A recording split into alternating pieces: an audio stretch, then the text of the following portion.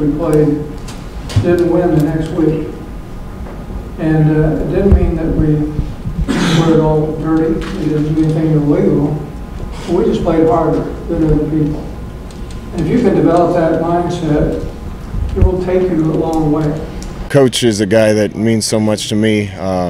He means so much to everybody that ever played for him. And to have a guy like that care enough to come down and speak to us means a lot to me, and our players were dialed in, and there's a lot of wisdom in those years. You know, all our guys are college football junkies, and anytime you can have a legend come in and speak to you, you get a chance to, you know, pick up nuggets here and there, and a lot of what you know, he said is what we're trying to do here. Off the football field, he stressed to us about how academics and how, you know, integrity as a person and character as a person breeds, you know, a great football team. And coming from, you know, a soft-spoken guy like that, it means the world of being able to get every bit of knowledge that we can. The thing that makes the difference is chemistry and its attitude and unity of purpose.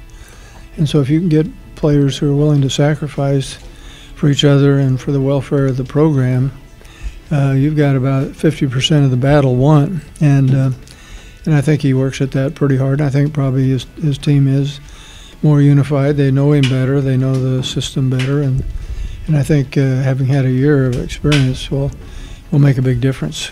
You play in the present. You stay in the present all the time, and you give it your very best effort, and you continue to do that. Eventually it will pay dividends. My dad was a captain for Coach Osborne in his second year actually at Nebraska. So I knew all about Coach Osborne growing up, and then, you know, obviously growing up in Lincoln, I went to Nebraska games every Saturday. Growing up for me, he was a legend in the state of Nebraska. He was a guy that not only was revered for how good he was as a football coach, more importantly, what type of character he had. What type of a leader he was. I think they approach football similar to what we did at Nebraska. I think the relationships with the players are good. I think the respect level is good, both ways, and so I think the upside is pretty good here. Coach Frost and Coach Osborne, from the stories I've heard and the few chances I've gotten to speak with him, and then getting to learn under Coach Frost, I mean, there's a lot of parallels. Now, they don't run anywhere near the same offense, but they run their program similarly, and it's a blessing to get to play under Coach Frost and indirectly under Coach Osborne. I admire him as a coach. Obviously, his record speaks for himself, but I admire him more as a man.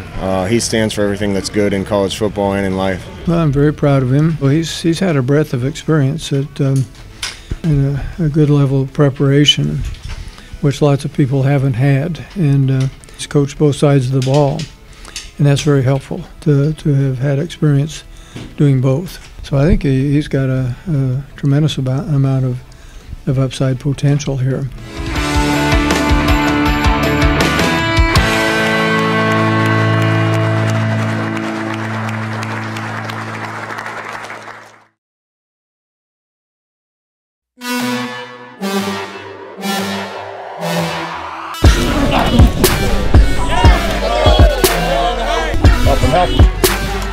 Now we're going into year two. Just overall, I think our guys, especially returning, have a really good grasp of what we're trying to get done on all three sides of the ball. Games being around the corner, you know, school starting, it's a big difference from, you know, fall camp where it was, you know, every day it was football, you know, wake up, football, go to sleep, football. Obviously we haven't played the games yet, so we just got to take it game by game. We got a really good schedule, a tough schedule. Knowing all the fans, they are excited to go. They're probably even more excited than us, but they are excited and reminding us, hey, August 31st, we ready for that, how the season's gonna go. It just add more fuel knowing that, hey, you have the fan support and season right around the corner.